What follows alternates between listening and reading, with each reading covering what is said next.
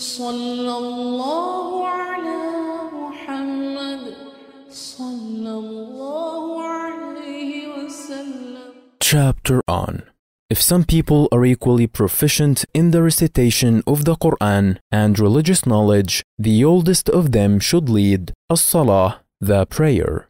Narrated Malik ibn Huwayrith, may Allah be pleased with him. We went to the Prophet, peace be upon him, and we were all young men, and stayed with him for about 20 nights. The Prophet, peace be upon him, was very merciful. He said, when you return home, impart religious teachings to your families, and tell them to offer perfectly such and such a salah, prayer, at such and such time, and such a salah at such and such time. And at the time of As-Salah, the prayer, one of you should pronounce the Adhaan, and the oldest of you should lead the Salah.